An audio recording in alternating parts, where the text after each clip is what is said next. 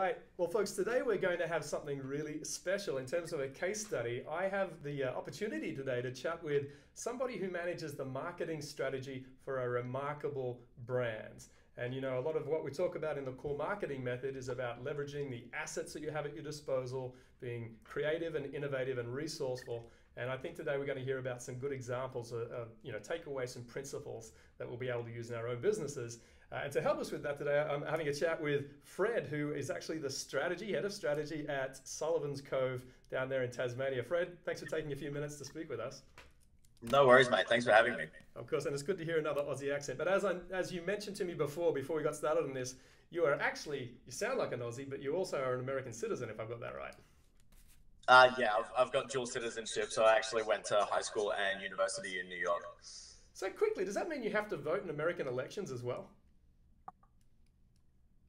I'm allowed to, yeah. But it's not compulsory. They don't come looking for you. Of course, it's voluntary. Yeah, that's it. Yeah. All right. Yeah, I don't get fined if I don't vote in the Aussie ones. Yeah, exactly. Yeah. For those Americans who are looking in Australia, we are actually compelled to vote. We don't have the option. We have to vote. Fred, please introduce yourself. Tell us how it is that you came to start working for this whiskey distillery. Right. Well, I'm a bartender by trade. I've been in the hospitality industry for over 20 years now. I was lucky enough during my bartending career to work for a couple of top bars and ended up getting some sort of brand ambassador work with some of the bigger distributors, people like Diageo and Bacardi.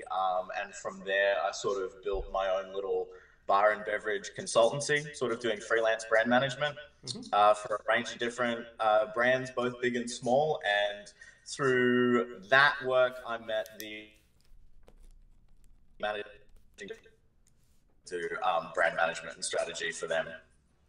Gotcha. I'm hoping that my little dodgy internet connection didn't lose the last part. I made sense of what you were saying. But so it sounds like you took some skills that you developed up professionally as an employee, and initially, before working for Sullivans Cove, you actually had your own small business by the sounds of things.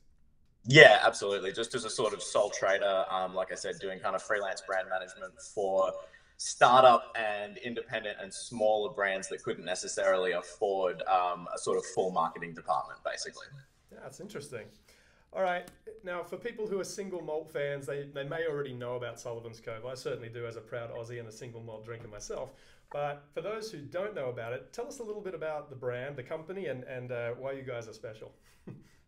So Sullivans Cove is one of the sort of original 3 or 4 distilleries of the kind of modern craft whiskey movement.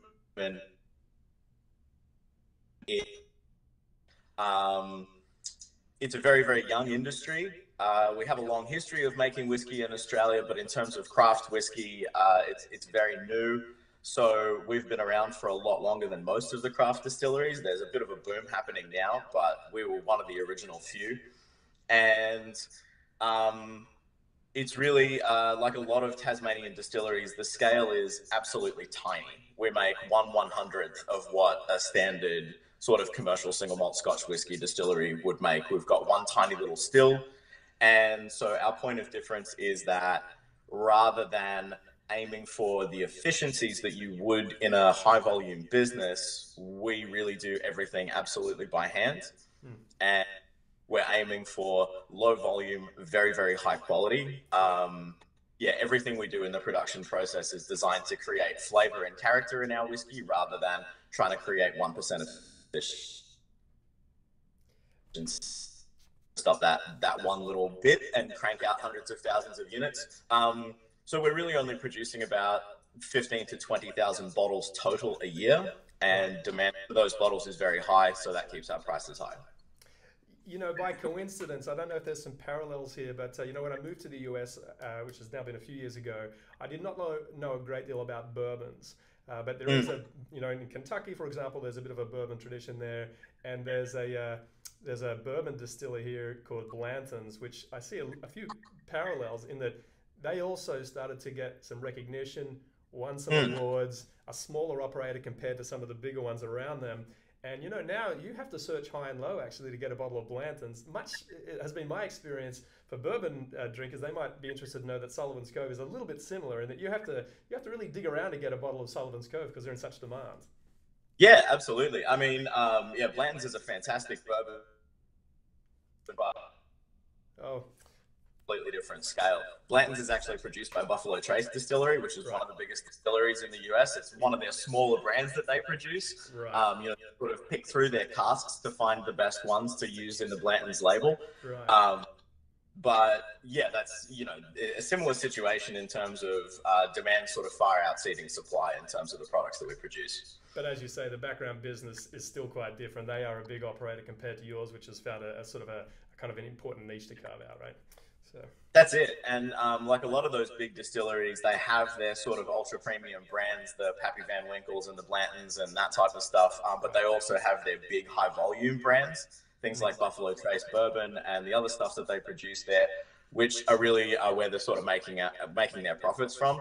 We don't have that level. We don't have like an entry level product that we make. We're yeah, 100% focused on producing the best possible single malt we can. yeah. So, the analogy that I sometimes use is that we're Bugatti, we're not Toyota. Yeah, right. That's a good analogy. And if you don't mind me asking, so you push out 15 to 20,000 bottles a year. At this point in the Sullivans Cove story, would you say that the business is it at a point? Is it approximately the point of profitability and growth where yourself and the owners of the business would anticipate you guys being at?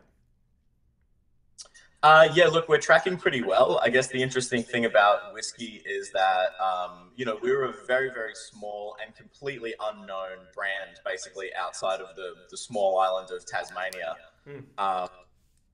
And it really wasn't until we won that major award in 2014 that the demand for our products really sort of increased massively. And the interesting thing about whiskey is it's an interesting marketing position to be in because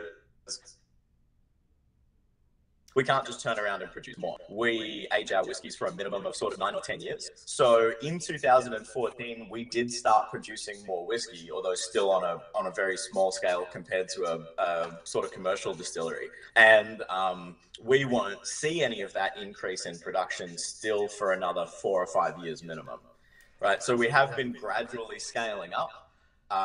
Sort of still within the same production methodology. We're not changing the style of our whiskey at all, but we have been gradually scaling up over the last few years since the award. But it'll still be a really long time before we actually see any of that stuff ready to go into the bottle. But I should say, in the interim, you've gone on to still receive more accolades, right? So this idea of the credibility around you guys as a premium offering has only been building on itself, if I read that correctly. Yeah, that's correct. So we won World's Best Single Malt in 2014, and that was really what kind of kicked it all off for us. And then in 2018 and in 2000 single malt. So we're the only distillery in the world to have ever won that award back to back, and one of only maybe 3 or 4 whiskey distilleries globally to ever have won 3 World's Best awards. That's amazing. And so when you're, this lag period, it sounds like you'd imagine that'd be worlds apart, but a lot of my commercial background has actually been in healthcare, where the development of brands takes a very long time for kind of research reasons. But funnily enough, the concept is the same. You get an early indication of potential change in the marketplace for which you need to cultivate a plan to respond. You guys are doing that now in whiskies. How do you think things will change when it sounds like your capacity has ramped up a little? Do you anticipate that are you always going to try and pursue that premium spot in the marketplace, even when this greater volume of production sort of comes to fruition for you? Certainly within the Sullivans Cove brand, absolutely. That's what we're known for, and that's what we're going to keep trying to do. And again, to give you a sense of scale, even now that we're at full production, we're still going to be absolutely minuscule compared to even a relatively small single malt Scotch whiskey distillery. Let's say someone like Talisker, for example, beautiful, consistent, delicious single malt Scotch, happy to drink it every day. Yep. And again, we would, even at full capacity, we're producing about 1/100th of what they would be able to produce. Wow. So it's, because we are that small and because demand is high and we do just want to maintain the quality that we're known for, that's really what we're sticking with. There's, quite a few producers in Australia now who are kind of, they've actually built commercial scale distilleries. They're going for scale and they're going for volume. And we're super happy for those guys to play around in that space. And we're going to stick our guns with just making the absolute best possible whiskey we can. Look, without pretending to be an expert in the alcohol space, I think the logic that you're talking about makes perfect sense. You guys have it strikes me as an outside observer that through the surprise value of this distillery down in Tasmania, kind of upsetting the tradition of particularly Scotches and maybe occasionally Japanese whiskey, but this Tasmanian distiller, all of a sudden, you know, in business, you could not buy that kind of surprise value, and it forces the marketplace to create a new narrative, right? So Sullivans Cove, I'm really, as an Aussie, of course, I'm really proud that a business has been able to do that, and it sounds like you're capitalizing on it. And I think it would be a mistake to diverge too far away from what that narrative has formed, which is this small, beautiful, kind of mysterious distillery down there in Tasmania creating something that is clearly the world's best. And with that, that's all the ingredients for a premium offering. So I'm really happy with what you guys are doing. I'm really pleased you're doing it, and I can't wait to come down and visit you guys in person. I have been, by the way, to the Talisker distillery before. It's also great. But so yeah, absolutely. It sounds like you've given me a few ideas there about what you see as good and bad about being a smaller player, and that premium position. I think I'm all about a narrative, I think, for marketing, and I think you guys have got a really wonderful narrative already sort of underway, and it looks like you're remaining true to that.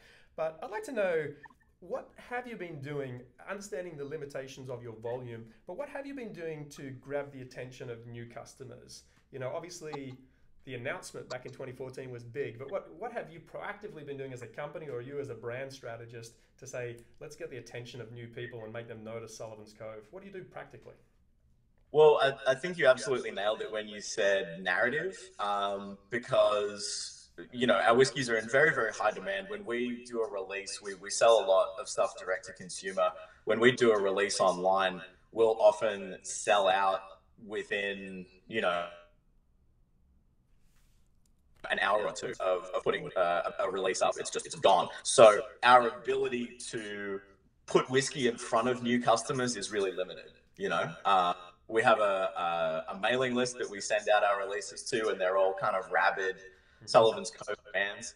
But what we really do try to do is find ways to engage people with the story of Sullivans Cove. So we do that through social media, we do that through traditional media, and we're lucky that we get a lot of organic media interest in us because it is an interesting story. And then we do a lot of direct marketing. So we have a cellar door at the distillery. We get lots and lots of visitors every day, and we spend a lot of time with them. You know, we take them on a full tour of the distillery. We sit them down. We do a guided tasting. We really tell the story to them. Yeah. And then we also go around Australia and occasionally to other countries whenever we can. We're still a very small team, but we get out there as much as we can. And we're 20 or 30 people, again, in a really intimate environment, spend a lot of time with them and really tell that story, get them to understand where we're coming from. And so that's our primary way of engaging with people. That's really interesting. You know, Fred, I've developed a system for business owners to try and help with this idea of leveraging narrative and story in what they do. And it calls out two sort of parts of the customer journey. One where someone makes a very transactional purchase, maybe a one-off purchase. And then the alternative about taking an existing, either a customer or somebody that you're engaged with already, and sort of moving them along a continuum to improve the value of that relationship from a brand to a customer. And the way you describe your activity, particularly this very practical, immersive cellar door thing, or then when you're touring around meeting people, it sounds to me like you're not only introducing people to Sullivans Cove, but you're deliberately taking them along this continuum to kind of know more, get a little bit more committed themselves to the idea of it, so that they become longer term customers, which I guess that also leads me to a subsequent question. As a marketing strategist, again, it's a unique thing where you're limited with your supply, I guess, at this point. But do you see the future of Sullivans Cove being sort of branching out to greater breadth of new customers, or do you want to go deeper and and invest more heavily in getting more loyalty with the existing Sullivans Cove fans? Or is it a bit of both, or where do you see it going from here? Yeah, I'd say it's a bit of both. I mean, yeah, just to your point about existing customers and taking people along a continuum, I guess for us, because it is very low volume, but what we think is very high quality, we want to offer that level of engagement with people as well, as opposed to having a billboard, which we hope you glance at on the highway on your way to work. We'd rather sit down and spend 2 hours with you. And we'd rather do that with 50 people than having 1 million people see a billboard for half a second. Right. So, you know, I'm not going to lie, our products are expensive. We're asking people to invest a lot.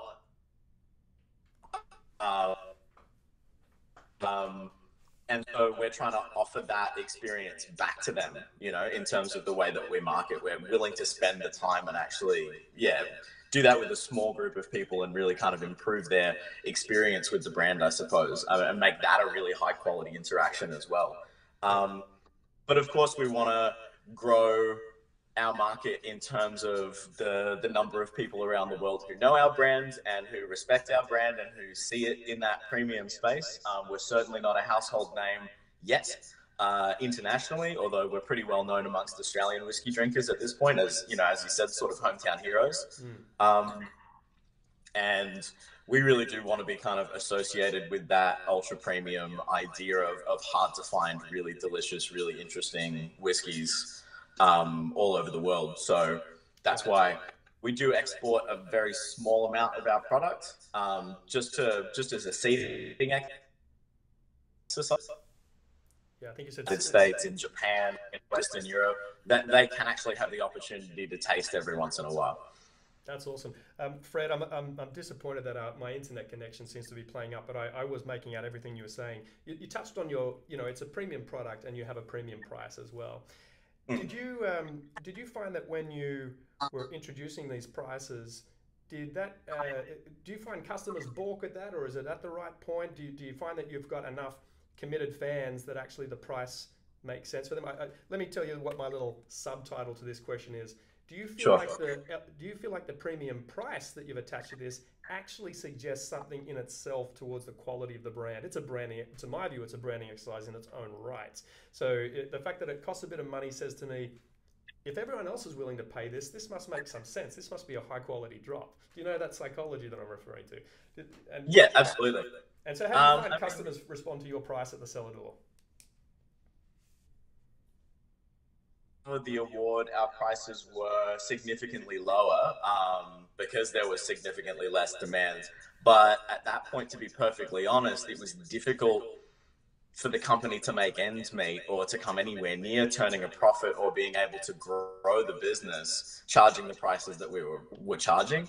So in terms of the scale of what we're doing, and the sort of the necessary revenue that we need, our prices are set at a pretty reasonable spot, I think, when we compare them. You know, again, if you compare them to other sort of ultra premium, very, very high demand whiskeys, let's say Pappy Van Winkle, for example, nobody knows how many bottles of Pappy Van Winkle they make. They don't tell you that, you know. Nobody knows how many bottles of Yamazaki 18-year-old they make. They don't tell you that. Obviously, supply is limited in comparison to demand. But these are still products that are being produced by massive, massive commercial high-volume distilleries. Right. Our prices, for the most, you know, again, we're 1/100th of the size of those businesses. So I think in terms of the amount of time and effort that we're putting into those particular products, that, you know, that kind of makes sense in terms of the price point. Oh, sure. The other thing is, though, that we actually weren't the ones who raised our prices. We were responding to what we saw in the retail market. We were selling our products at a sort of standard wholesale rate into bottle shops around Australia. And as soon as we started winning awards, we saw them put their prices up 200, 300, 400, 500%. Wow. And we weren't seeing a return on that because we were selling it to them for the same wholesale price as we always were. So we actually turned around and said, okay, if this is the price you're selling it for, we'll take a reasonable margin for you. You know, you'll get your 30% or whatever it should be. Sure. And that's what we're going to charge you from now on. So we sort of set our recommended retail prices on the basis of what we saw happening in the retail market. And certainly that upsets some people. You know, that upsets some of the people who had been drinking Sullivans Cove for a long time and have been kind of loyal supporters of ours, who then felt like they were getting a sort of rug pulled out from under them a little bit. Although, you know, our least expensive whiskey, I suppose, is still relatively accessible as far as Australian craft single malt is concerned. So people generally will gravitate towards that particular product. Yeah. And I mean, I guess you know, to sum it all up, the short answer is, like I said, when we release products online, they're gone within an hour or two. So clearly we haven't found that ceiling of price where people are going, nah, that's too much. They're Certainly still going, not. yeah, we'll take it, you know. I mean, the thing that strikes me, Fred, is because you are still a niche player and you're not trying to expand into whole new kind of non-whiskey drinking markets, you really are going after whiskey drinkers, but to offer them your brand, from what I understand, because you are at that smaller volume.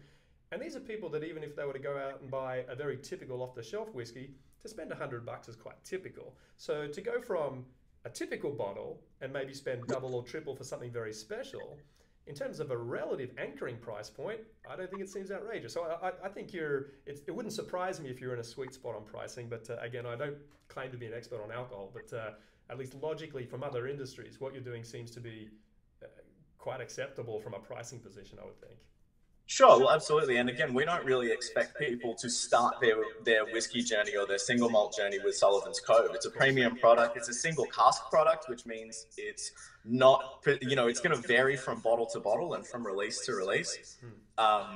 You know, as a lot of sort of good craft boutique products will do, you're getting a sort of unique story and a unique flavor profile every time you open one. Right. So you know, it's going to be for people who are a little bit more advanced in their whiskey journey. And yeah, so that's kind of where we're aiming for. You know, again, you're not gonna, well, for the most part, you're not gonna drive a Bugatti as your first car. You know, it's a thing that people are gonna come to a little bit later. And the really nice thing for us though is that obviously there is, you know, a certain amount of our customers are, you know, relatively wealthy people who can afford to spend a couple $100 extra on a bottle of whiskey, but we still have a huge customer base who are sort of, you know, everyday working Aussies who choose Sullivans Cove as their special occasion whiskey. Sure. And I love that because people respond to our story with their own stories. Yeah, and they'll call us up and they'll say, oh, you know, I remember I bought this bottle and drank it with my wife on our wedding night, and now it's our 5-year anniversary. Can I get another one of those same bottles? Do you have any of that left? Wow. Would you be able to put one aside for me? Or, you know, I've you know, just had my first child and I want something really special that I can give to them on their 18th birthday, or it's my father's 70th birthday and I want something really special for him. And we love that stuff because that's great. It means that, you know, sort of our story is kind of becoming a part of somebody else's personal story, and that's really lovely as well. Fred, I love that. To me, I'm hearing all the ingredients of really powerful, creative marketing executions. And I mean, you guys just do it because you love what you do, but I can see here that there's nothing better than if you take people along that continuum to the point where the description I use, Fred, just so you know, is that I talk about something called the love story, and it starts with a one-night stand and it goes all the way through 5 stages up until the point where you're committed partners, right? So it sounds to me like when you get somebody up to that stage and they start contributing to the story, as you suggest, then at that point it's very hard to pull that away. And you know, it's hard for me to shake the creative person in me as well. When I hear you talking about people saying, this was our wedding drink, or now it's our 5-year anniversary, we're celebrating a child, these milestone type things, I could see that you would be able to get some wonderful kind of customer generated assets to use in your marketing that people would resonate with. I think it's an awesome idea. So congratulations on being smart about that. It leads me to another question though. That surprised me about what you're doing with Sullivans Cove, but you've been in the game for a bit now working on this brand. If you think back to your time working with Sullivans Cove, what has come as a surprise to you in the job that you're doing? That's a good one. Obviously, like as the sort of chief strategist for Sullivans Cove, I try not to be surprised as often as possible. But I guess the things that have surprised me is that, or not necessarily surprised me, but that have been really, really pleasant is, a couple of years ago, we created a new designation because some of our whiskies were getting very, very old by Australian standards in the cask. So we started releasing 16, 17, 18, 19-year-old whiskies, which, considering that most Australian whiskey distilleries have been around for less than 10 years, and considering that our climate is much, much warmer than Scotland, so 17 years here is not the equivalent of 17 years in Scotland. It's actually closer to Kentucky. So you would know that a 17-year-old bourbon is very hard to come by. Right. So a 17-year-old Australian whiskey is basically unheard of. We're the only distillery in Australia that has whiskies of that age. And when I say we have them, I mean there's like a handful of casks that are left over from the sort of early days when we were first whiskey. So we created a new price point for those whiskies. And we said, look, we're going to price these along the same lines as something like a Yamazaki 18-year-old, because it's just that rare. And it's really special to be able to offer Australian single malt of that age, because it's never happened before. And the whiskies are outstanding, and not like anything. A serious price point for those whiskies.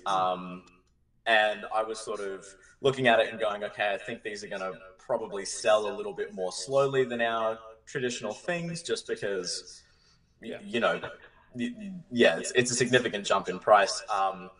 And people snap them up just as quickly. Wow. I mean, that to me, if that latent demand out there to take a sort of a premium product off your hands, it just speaks to the equity of the brand that you've got, and the fact that it's such a nice, let me put it this way, it's such a nice problem to be in, that you've created something that's so powerful and resonates with a customer base that you actually can't keep up with everything they want. I think every marketer in the world would like to be in your shoes, aside from the fact that you get to try some nice whiskey. So yeah, absolutely. So you've told me a little bit about the fact that, historically you're in the lead time for distilling whiskey. You've started to sort of ramp up accordingly as you saw demand as a company. You saw the demand start to increase. But is there anything else on the future for Sullivans Cove that you're excited about, or where you see the brand going in future? Sorry, you broke up for a second there. Can you repeat the question for me? Yeah, sorry, Fred. This internet connection's not great. I'm actually on a little bit of a vacation at the moment, so I'm not on my normal internet connection. Yeah, right. The question was, I know that back when you started winning awards and you started to invest in ramping up production, that sort of set you on a path for a certain sort of future. But I'm interested in any other ways. Are you excited or looking forward to anything particularly in the future for the brand with Sullivans Cove? Is there anything around the corner that you're looking forward to? Well, there's, again, it's fun because our lead times when it comes to experiments are so long. We're now kind of bottling some of the experiments that our distillers were doing 10 years ago. It's really fun for me to sort of go through the stacks of barrels and go, oh, that's a bit funny. What was happening then, And these guys trying to remember what was going on in their minds 10 years ago and what was happening in the market. Yeah. 10 years that we found was an Australian Chardonnay cask, a 300-litre French oak Australian Chardonnay cask that was filled with whiskey 10 years ago. And when I tasted it, sort of out of the cask, I thought this is absolutely outstanding. Wow. And so we've now been laying down a few more Chardonnay casks over the last couple of years to try to scale up that particular line. Wow. So that, 8 or 9 years from now, we'll have a sort of line extension for Sullivans Cove that will be 100% aged in Australian white wine casks, which is super cool. We've got a beautiful wine industry here in Australia, as I'm sure you know. And that is one of the things that really sort of sets us apart from Scotch single malt whiskies or Japanese single malt whiskies, is that we have access to these outstanding wine casks. So we're already employing quite a lot of Australian fortified wine casks. Fortified wine we make here. There are a lot of distillers around Australia now who are focusing on red wine casks, because we're obviously known for our Shiraz in Australia in particular. So Starwood, a really good example of making beautiful sort of red wine cask aged single malt Australian whiskey. Our spirit in particular doesn't really like playing with red wine as much. It works out better in white wine casks. So that's a style that we're focusing on, which I think is going to be a super cool thing to see in the future. Wow, that is interesting. So as you plow on, you'll be able to kind of further differentiate yourself in this kind of novel way. It just, to me, it just adds to the story. Fred, this is really awesome. I've loved learning about this myself. If you could sort of change hats for a minute now, for a moment, to sort of step out of your role as being the Sullivans Cove strategist, if you were a mentor to somebody who is in a business for themselves, and they were trying to perhaps build a brand, especially let's say in a niche or a premium space, is there a piece of advice or a rule of thumb that you would always want somebody like that to remember and hold on to help them out as they grow their own business? Any sort of general principles? Look, I mean, I guess it's, I have a particularly personal approach to it, I guess, which, is informed by my bartending career, amongst other things, I think, and also my kind of position sort of in between Gen X and millennial, that sort of elder millennial, thing, where I think that we're really wary of marketing. People are pretty switched on, and I think that people can smell a rat pretty easily these days. Right. So my approach to it is always just to be honest and direct. You know what I mean? Even though we are a sort of an ultra premium product, our advertising is not, somebody in a flowy dress playing a violin on a mountaintop. We don't go for that sort of like super esoteric, a lot of the stuff, if you look at our website, I products and talking about the production process, because they're the people who make it. Sometimes I'm on the videos just to explain certain little parts of the story that I know a little bit better than those guys, but for the most part, nobody wants to see me talking about it, right? I'm just the marketing guy. Right. They want to see the people who actually make the stuff. And I don't edit them. I don't give them scripts. Yeah. I just say, sit in front of the camera and talk about how we make the whiskey. And that's going to be really interesting to people. I think, it is an artisanal product and people want to hear from those guys. So I guess, that'd be my advice, is find out what's cool about your product, have something that is cool and different and special about it, and then just tell that story to people straight up. And I think people respond to that.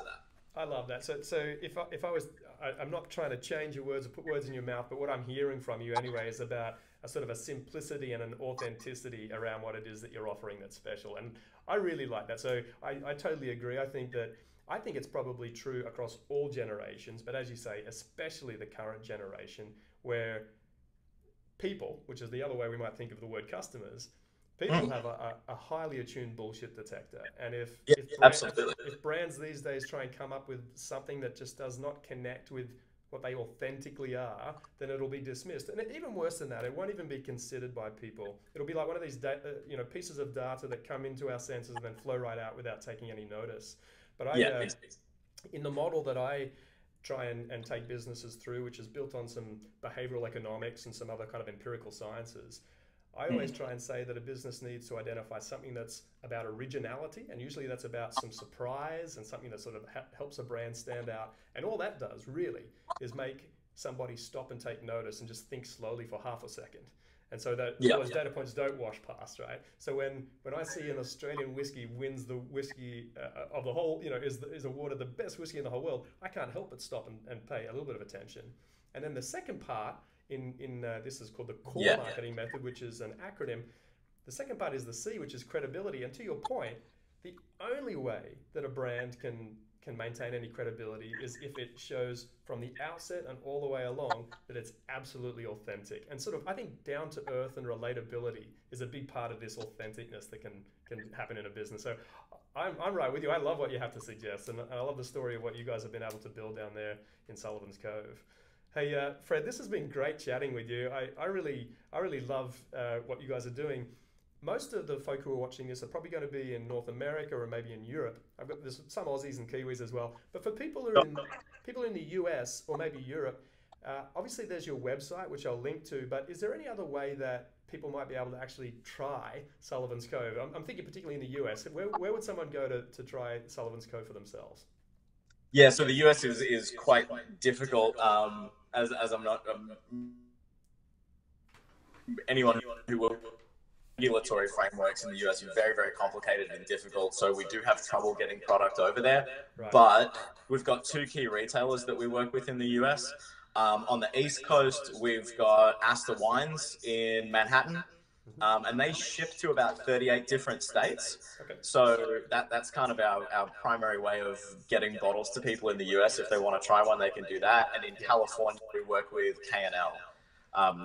They've got 3 different locations, and they can basically ship to anywhere in California. We do have some distribution in UK and also in Western Europe. And people's best bets there is to just sort of go into their, just find the best whiskey bar you can and ask about us. Awesome. You know what I might do, Fred? If you and I connect after this on email, if there's some links to those points, I'll just throw them down. People can figure out if they want to. Fred, I really appreciate you taking some time, mate, to speak with us. It's great to hear another Aussie accent, and especially to hear about this amazing product that you guys are kind of putting out there. So congratulations on what you've achieved so far, and thanks for spending some time having a talk with me today. Thanks so much, mate. Really appreciate the chat. Good on you, Fred. Speak again. Bye-bye. Yes.